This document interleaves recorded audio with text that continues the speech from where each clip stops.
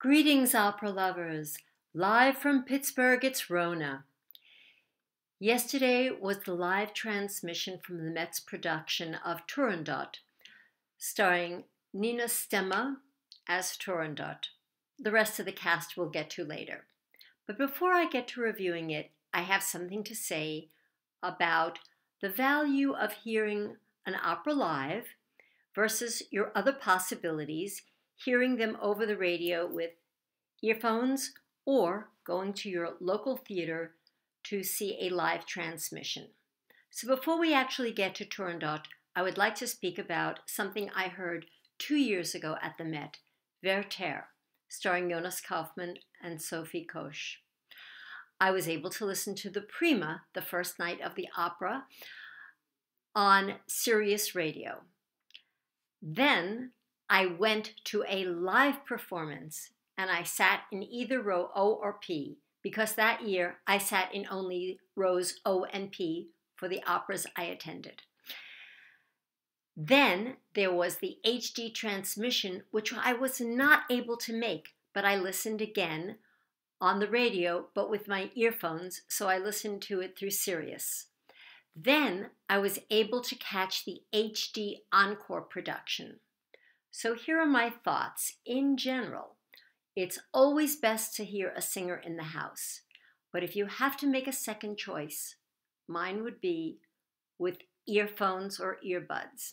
And that is because of something I've noticed over the years from the Met's live transmissions to your local theaters.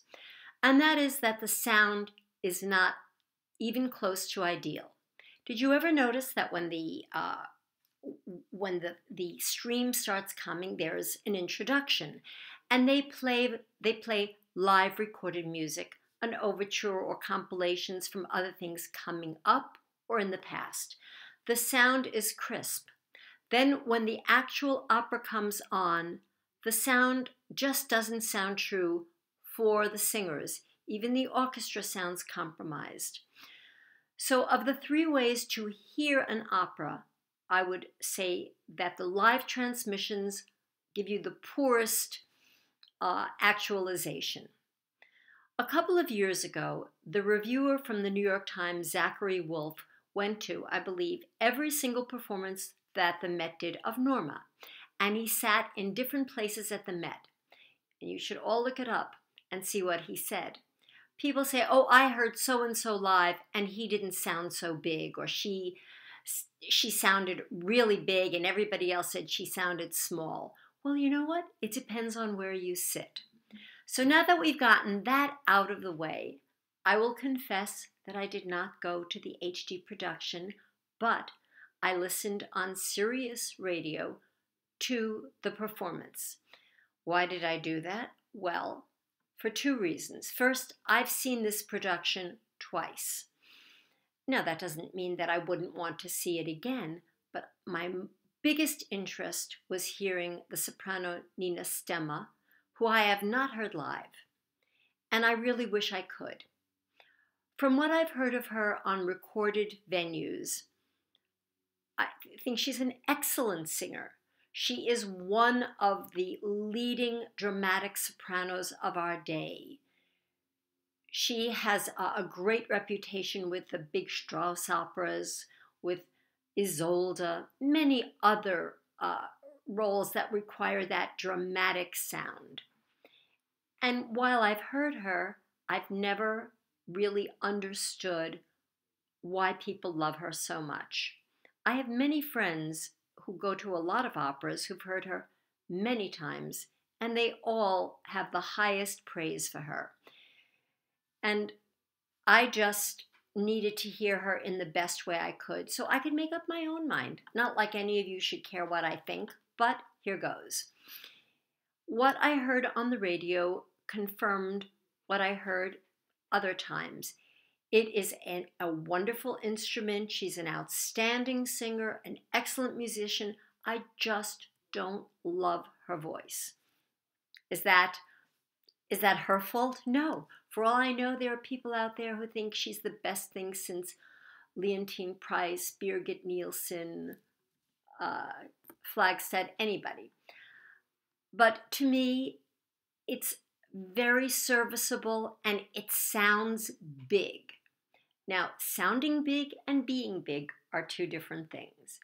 In general, the people I've thought who have really big voices, when I've heard them live, had really big voices. The only person I thought had a big voice, and when I heard him live the first time did not, was Dmitry Vorosovsky.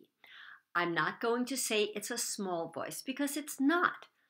But hearing him in recordings or on YouTube, I thought it was much fuller. Okay, enough about all of that. Back to Turandot. So the Met presented a cast that on paper looked wonderful. I've heard of the tenor Marco Berti a few times before and did not care for him. And I have to say that if the Met thinks that this is acceptable for its ticket holders, they are wrong. They just are wrong. They should ask me first, is he acceptable? No. That is because the Met should represent the highest standards of opera presentations that are available. If you cannot find a better Koloff, don't do Turandot. My disappointment with Berti should not be against him. It should be against the Met. They hired him. He is not suitable for that role, in my opinion. I'm sure there were many people who were thrilled to hear him. He does have what a lot of people would call squillo. He has that sort of piercing quality when he gets to the higher part of his voice. Yes, he had that. But in general, I found his voice extremely unpleasant. I did not like the way he produced his voice. But those aren't his issues. Those are the Met's issues. And please, Met person who hired him, Peter Gelb or anybody else, I can tell you that those of us who know just a little bit know that this is not what we should be hearing. Okay, enough. I hate to say negative things, especially about singers, because as all of you know, I try to cheer them on. It's a hard job. But getting to the most positive aspect of the production was hearing Anita Hartig sing the role of Liu. She was just phenomenal. What a beautiful voice. What beautiful renditions she had of her two signature arias. It was, there are no other words, just beautiful. She's a Romanian soprano, and as I've had this discussion before, Romanian sopranos, I think, have a little something special in their genes, in their DNA. There's a warmth and a vulnerability about them. Okay, maybe I made it up, but that's what I hear. And don't ask me in a blind test who's Romanian and who isn't. I knew she was Romanian, and she reminded me of one of my favorite Romanian sopranos, Eliana Cotrubas, and another one who I've heard and I adore is Angela Gheorghiu. Okay, I know she's not everybody's favorite, and right now she's a very controversial singer. Enough of that. Getting back to Turandot, it's so hard to stay on task. Nina Stemma. The reason I wanted to hear the opera, was to hear her. Of course, we all know she comes out in Act 2. Act 1 is Stemma-less, Turandot-less. And she comes out to sing this enormous aria. It is the test of all tests, in Questa Regia. How did she do? Well, when she started off, it was exactly what I thought. Not a voice that appeals to me, but she sang it very well. As she sang through the opera, her voice warmed up. But it's just not a voice that appeals to me. Then there was someone new in the opera, and I'm going to have to read his name. He played Timur, Koloff's father, Alexander Tsimbliuk, or something like that. I would like to hear more of him. I thought he was just fabulous. I'd like to make to mention something about the conductor. Actually, it should be against the law for me to mention anything about a conductor of Turandot because I have never actually opened up the full score of Turandot and studied it. And those are the only people who should really be able to make a comment about the conductor. But as I know, many people who make many comments about conductors who don't even read music, I'll just join the fray. I didn't think it was especially noteworthy. There was nothing outstanding about the conducting, but I would like to point out that the chorus sounded its usual spectacular self. There's another note I'd like to make about the opera performance yesterday. I didn't know this until I listened to one of the intermission features. I believe they said there were 91 musicians in the pit. That's a lot in that pit. It's a lot anywhere. And the orchestra seemed to play very well. There were all those exotic instruments. There's another little point I'd like to make about Turandot. Not that anybody should really care, but I find the whole episode of Ping Pang and Pong so frustrating. I want the opera to move on, and no matter how good the singers are or how clever the staging is, it just is like another opera in the opera.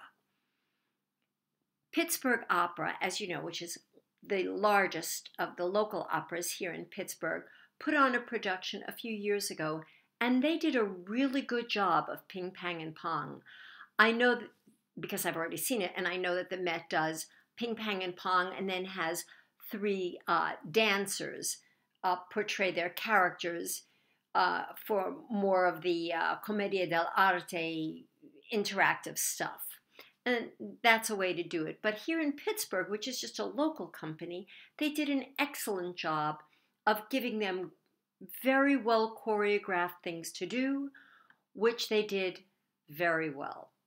Okay, so now you have my rants about the HD performances and about the hiring of Mr. Berti, what I thought of Miss Stemma. I am looking forward to hearing a few more operas this season and hoping that next season I get to the Met. I didn't get there last year and I'm not going to get there this year.